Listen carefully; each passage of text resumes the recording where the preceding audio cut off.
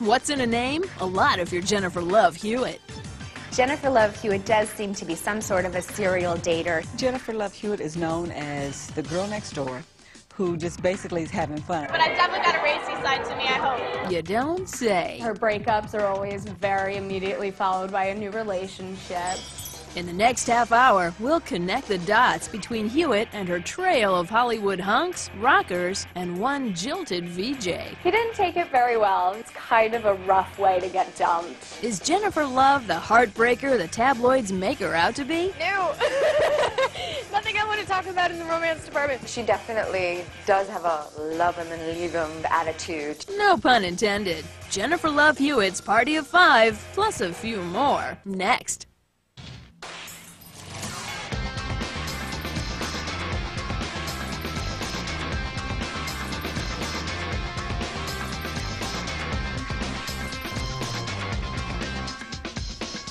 By the time Jennifer Love Hewitt hit age 24, she was a Hollywood veteran. In the late 90s, she starred on Party of Five and appeared in a string of popular teen movies.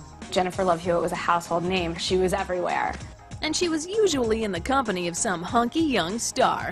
She obviously likes men who are very good-looking, who are very charming. She's the kind of girl any guy would be proud to take home to mom, but you have to hold on to her. Let's just say Jennifer was made for romance.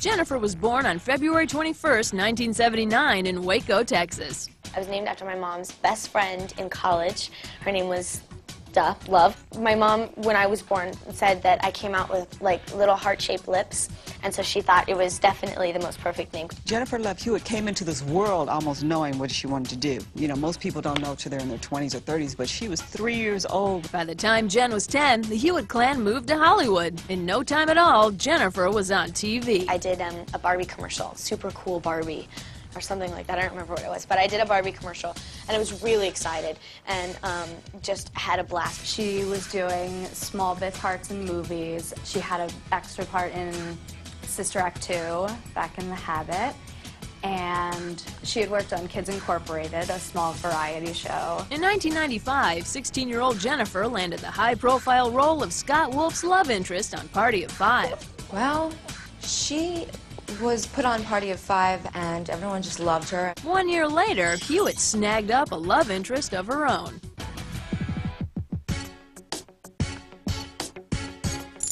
Whoa!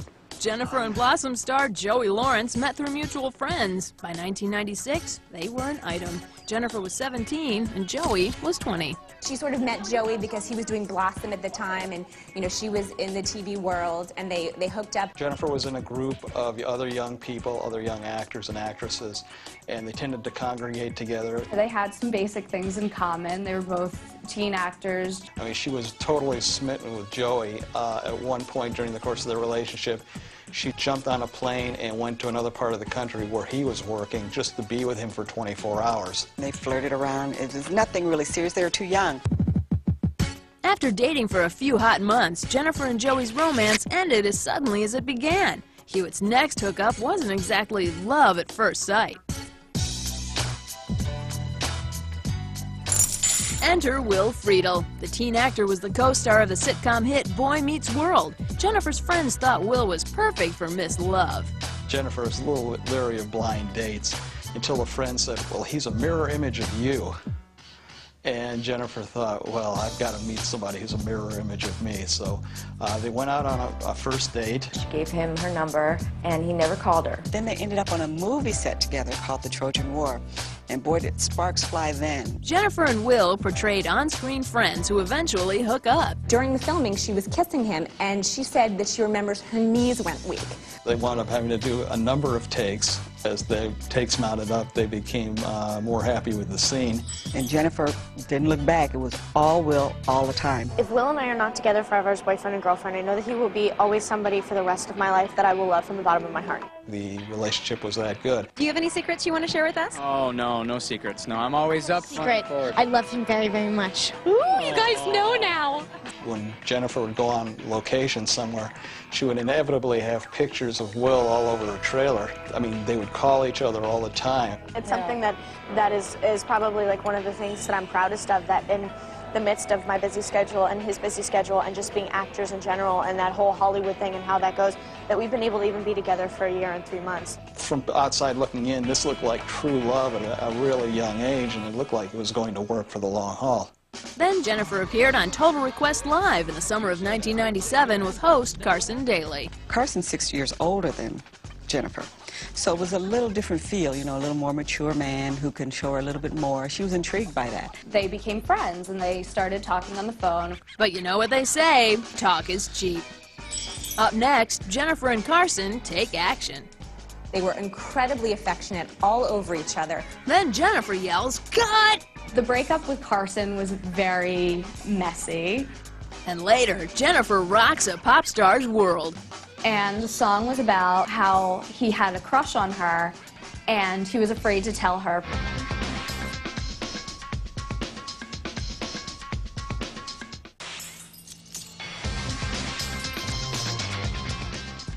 Jennifer Love Hewitt and Will Friedle were nearly inseparable in June 1997. Then Jennifer made a new friend, music VJ Carson Daly. Soon there was only one thing to do.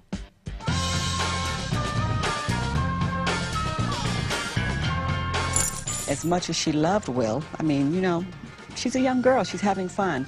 And, you know, at that age, you tend to lose interest, you know, when something else comes along. Carson lived in New York, but they kept in touch on the phone a lot, and finally she flew to New York to visit him. And they did a lot of touristy stuff. They went to the Empire State Building, they took carriage rides. Her relationship with Will ended for reasons that they were just growing apart. You know, she was very young when they started dating. She was just 17 and he was 20. Just like that, Will was history. And as for her friendship with Carson, Carson flew out to Los Angeles for 5 days to visit Jennifer. So that kind of sealed it that they were now a couple.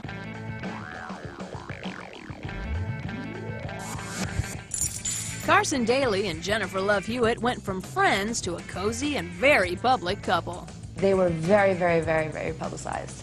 All over the papers, because Carson is a celebrity in his own right, especially in New York, you know, which kind of gained her a lot of celebrity here in New York at that time. They had a long-distance relationship going, so what Jennifer used to say was that they got a lot of space when they were apart, so when they were together, she gave him no space. She didn't really hold back. I mean, she just went for it. They were incredibly affectionate all over each other, public display of affection to the 10th degree. In January 1999, rumors circulated that Carson popped the question and they were close to walking down the aisle. Not true. Carson and Jennifer actually were catching the eye of everyone because they were not just a fling. They actually dated for 18 months and just going out to dinner in New York and having fun like that. It was just something different. And he treated her like a little princess, and she could giggle and be cute all night. They did have one problem, though, and it was about 3,000 miles long. Jennifer lived in L.A. with her mom, and Carson was in the Big Apple. There wasn't enough time for each other. Long-distance relationship is so hard. That tends to be rough on relationships anyway. But from all appearances, the two handled the distance just fine for a year and a half. That was until Carson and the rest of the world got word from Jennifer that she wanted out.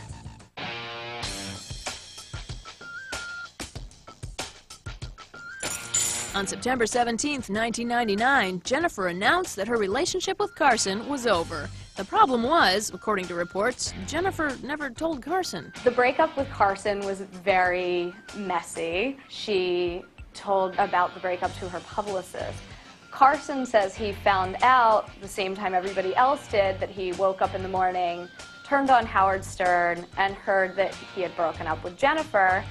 And later that day heard it on E! And called Jennifer, I guess, and confirmed that it was over. Jennifer just says that, you know, it was the distance that drove them apart. Nobody's saying what happened exactly, other than that he's on the East Coast and she's on the West Coast, and they are very busy. Ouch.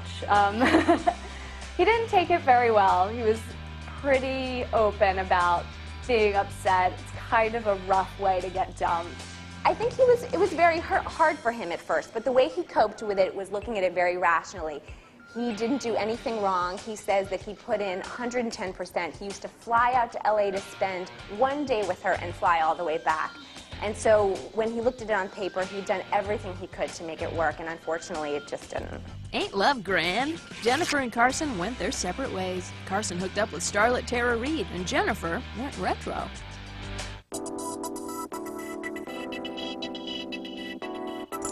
So now all of a sudden she shows up with Wilmer Valderrama from that 70s show. And just so happens he was there after she broke up with Carson, you know, so she could cry on his shoulder. They were spotted dancing very closely, kind of dirty dancing at a Hollywood party, and everybody said, this is the new guy. Somebody runs into somebody and dances a couple of dances at a club, and automatically it's front page news. Now, she never admitted that they were a couple, but she didn't deny it either.